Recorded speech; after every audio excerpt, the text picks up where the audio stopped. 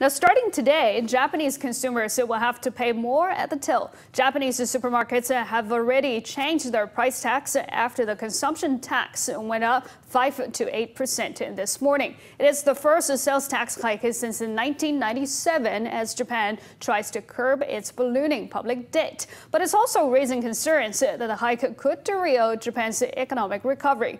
Michiyo Ishida reports. Consumption in Japan has been strong the last few months. A lot of that has been driven by shoppers stocking up before the tax hike. 結構はやっぱり大量買い、まとめ買い、高額商品がやっぱり特にガッと値段が変わってくるので、全体でも前年に対してかなり伸ばしてまして、特に化粧品ですとか高額の時計だったりとか楽器だったりっていうアイテムが。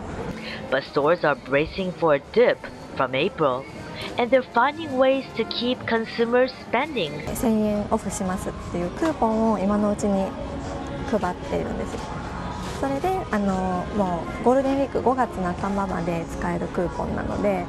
According to a Nikkei poll of corporate chiefs, 70% say that they don't believe that there will be a backlash on their corporate earnings after that sales tax hike. And many big companies intend to raise wages. Remember that right now the main driver for this recovery has been a consumption, increase in consumption. And the consumption tax hike would directly hit that the main driver of economics.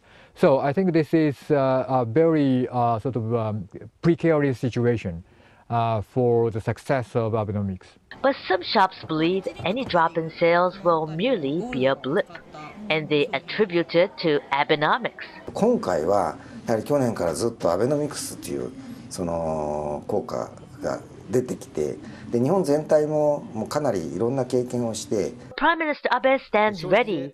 He says he's ready to implement more policies to offset any negative impact on the economy. Michiyo Ishida, Channel NewsAsia, Tokyo.